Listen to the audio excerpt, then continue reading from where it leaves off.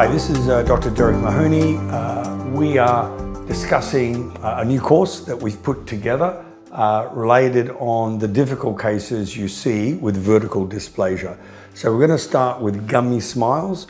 What causes them? How do you treat them?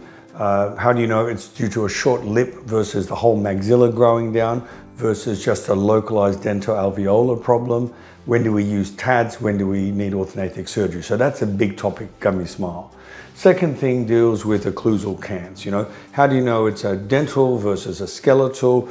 I find most of the asymmetries are mandibular related, but they could have a contributing factor by what we call the canting of the bone versus the teeth. So we'll discuss mechanics, biomechanics associated with that, including unilateral TAD placement. Then we discuss vertical dysplasia, i.e. the patient who has a long lower face height, has like an open bite, and the mandible is rotating backward. Now for that patient, we're going to teach you mechanics using TADs. So what TADs are, they're skeletal anchorage devices that we place in the IZC and on the palate, and then we'll show you how to intrude those molars. For every 1 millimeter of molar intrusion, sometimes you can get a 3 millimeter closure of your open bite. So what we'll be showing you is how to simply close open bites, not by extrusion of teeth, which is unstable, but more by intrusion of molars and auto-rotation of the mandible.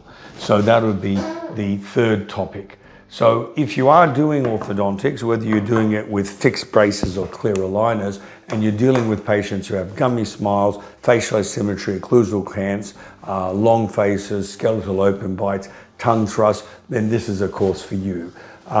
We are making it available on Zoom, but we'd prefer you to come for the live course so I can show you some practical tips on placing the actual TADs and also the bends you need for your cantilevers for unilateral intrusion, etc.